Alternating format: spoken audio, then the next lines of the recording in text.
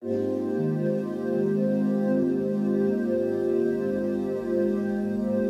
BO105 is a legend. There are several records.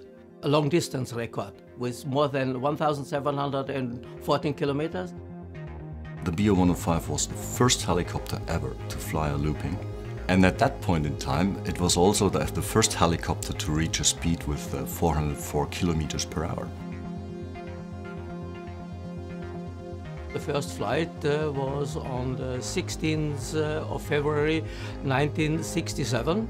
At the point the BO105 was developed, it was the most innovative helicopter of its time. It was designed as a multi-purpose helicopter with the most modern technology and material. The rigid rotor system, the dual hydraulic system, the rotor blades made out of glass fiber, and never before have been a helicopter with two engines in this class. At its time, the BO105 dominated the market, especially due to its high safety levels with the two engines, the high maneuverability, and the greatly useful load capacity due to the clamshell doors, where a helicopter of this size and class you could first load from the back.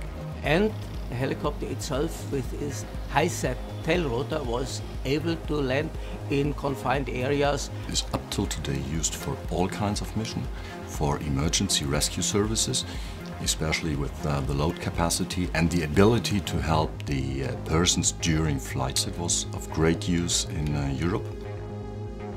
We use it for police, the military. The German military was one of the biggest customers we have, and as well transportation and VIP transport.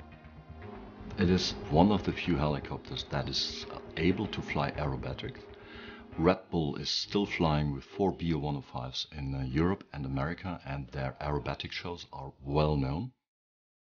In total, we built 1,400 BO105s. Roughly 400 units still in operation and fulfilling their task. Everywhere. So they are flying in the middle of Africa in extreme heat, but as well under extreme weather conditions at the South Pole.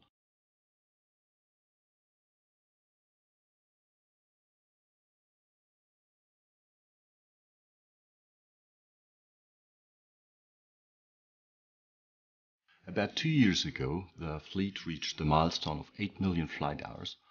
If you compare that, 8 million hours is close to 1,000 years. It is a legend.